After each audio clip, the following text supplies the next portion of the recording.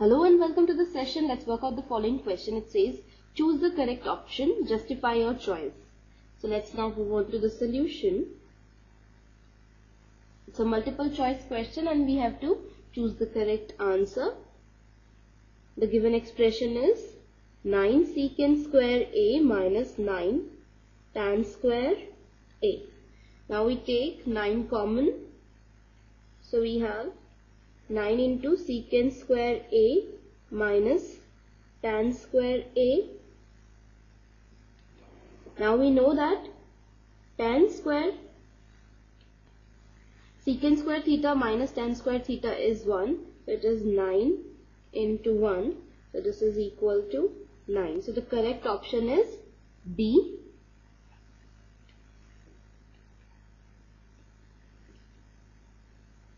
So this completes the question and the session. Bye for now. Take care. Have a good day.